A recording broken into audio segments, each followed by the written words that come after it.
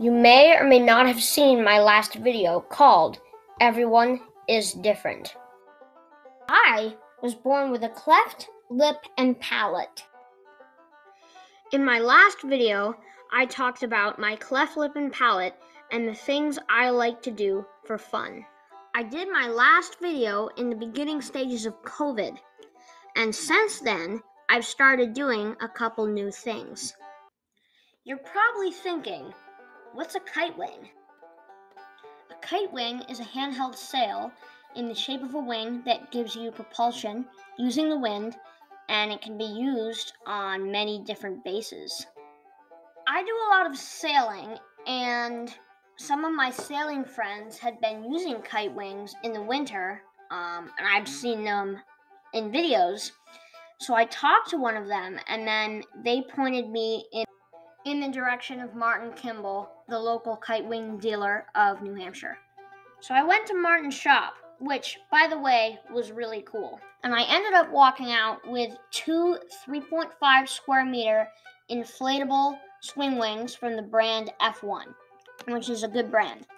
I bought two because I wanted to be able to go out wing with someone else, and my intention was to go out on my pond with either snow skis or ice skates as my base, depending on what the conditions were.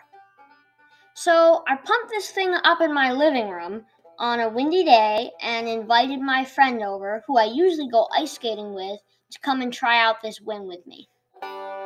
So we started out on my ice rink with ice skates, kind of messing around with it, but we soon realized, we needed room to get going, and the wind near the shore isn't that great. So my dad went out with a snowblower and snowblowed a big loop that wasn't hollow. It was just a hollow ring so that we could skate and wing around.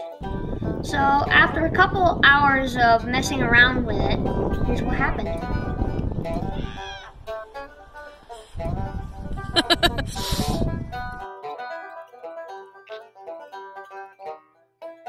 So this is me a couple days later. Here's a clip when the rain a little bit and the snow crusted up, and then here's another clip where there was quite a bit more rain and there was more iciness on the surface, but not pure ice skatable. So overall, the season was, I did a lot of learning, and even I got to go to Winnipesaukee once, and I got one time where the whole lake was skatable ice.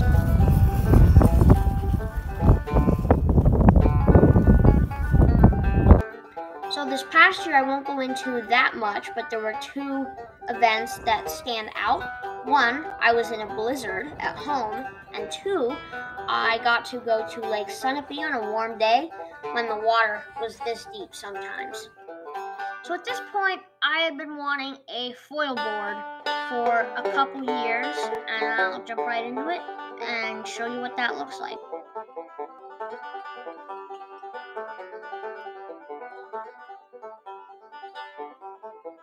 So I went back to Martin's shop, got a foil board, and a new wing that was 5.5 square meters because you need more power to get up in the water. We decided to try the board behind the boat before we tried it with the wing to get a bit of experience. After waiting a few weeks until the boat was in, I was finally ready to go. This is after I'd already kind of gotten the hang of on my knees. My dad told me to look at the horizon, and here's what happened.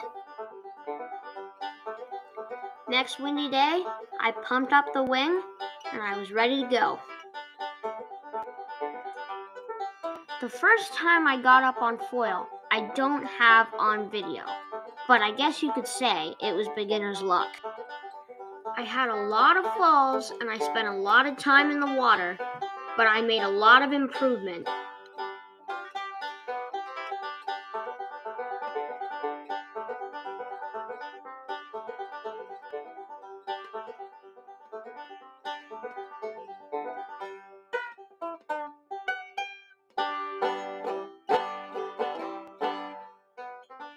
All in all, I'm I'm having a lot of fun with this, and I hope I can get more videos out to you guys.